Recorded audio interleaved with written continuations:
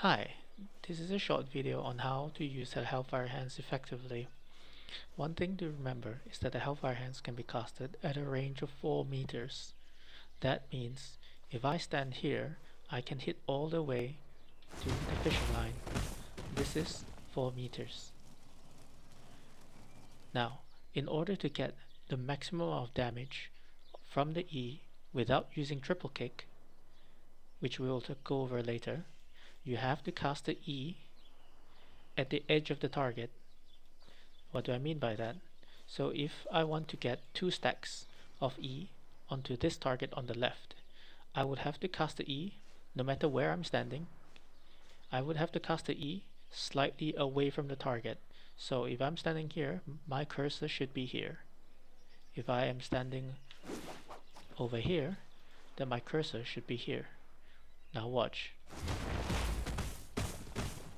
See that he has 2 stacks? Now this is harder to do on a moving target.